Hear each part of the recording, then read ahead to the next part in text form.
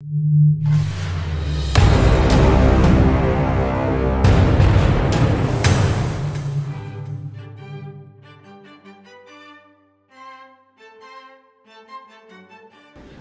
guys, welcome to our YouTube video, and today I'm going to show you how to fix this mess. So this is under our upstairs toilet. That's another bathroom that we're also renovating, and we have to cut this out and fix it because our entire shower basically is resting on this beam in our toilet. Our tile would fail and our shower would fail as well.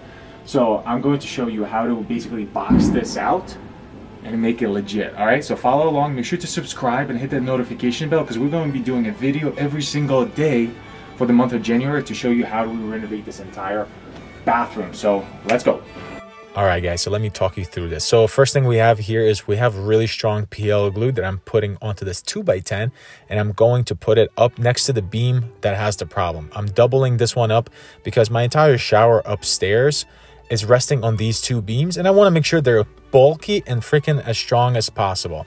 So I made sure that it overlapped my wall that's going outside, my outside wall, and then the wall on the right side, which is my hallway wall. I put some nails into it just to kind of hold it in place, and then I'm also pre-drilling some 3/8 inch bolts. I'm going to bolt this down because I just really wanted to get that nice squish on it and get that glue to really laminate. The glue is what's really holding everything together here. Plus the bolts don't not help. So I want to make sure that that's as bulky as possible right there.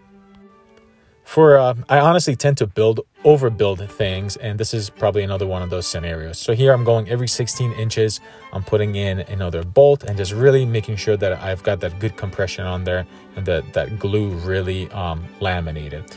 So next, we're going to deal with the issue that we had. I'm going to put this guy a little back, but then we're going to get back and start on our mess over here. So I'm going to sawzall off nice clean line down. Basically there was a split over there, so I wanted to go as far to the right as possible without going all the way over and replacing that entire thing. And what I'm going to do here is I'm going to put two double 2x10s to beef that up as well. I'm going to tie that back to that 2x10 right there, so I kind of connect that back, and then we're going to get another one. I had a wire there that I had to notch around. But basically having both of those come back, and later on I'm going to install some joist hangers on them as well. There's going to be a double on that side and single on the ones coming back. That's really going to hold everything together. At the end, you'll see like one of the really cool tools that I have for the joist hangers here. So make sure to stick around to the end to see what that is. But the reason I'm boxing this out is because the toilet upstairs, the toilet flange upstairs, is going to move about 5 to 6 inches to the left.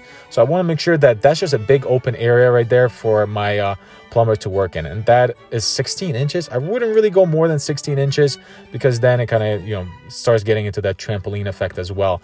So same thing on this side. I doubled this up and made sure to nail it all off. Watch the tool that I'm going to use in a little bit. It's one of those little palm nailers, and it's to get into those really tight areas over there. It's pretty sick.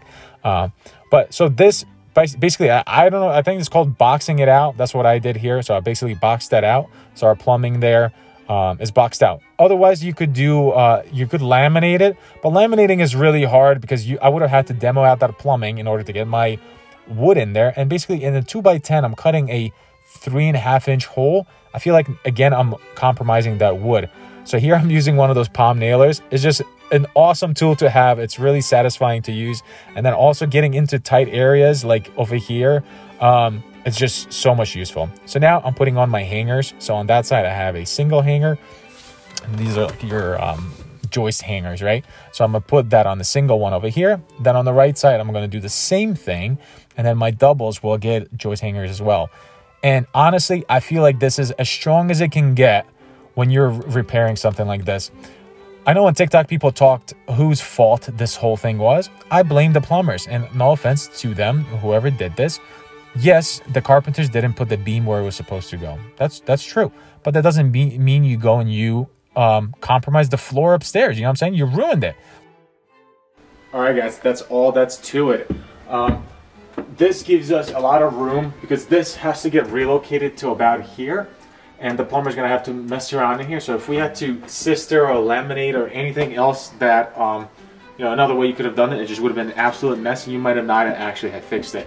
This has given it so much strength just by kind of distributing the load all around it. We reinforced this one because our entire shower, essentially upstairs, is going to be on these two beams. So we want to make sure that it was as beefy and thick as possible and as strong as possible. So easy solution. This took us about an hour to do. So now you know how to fix a bad floor joist. Let's go.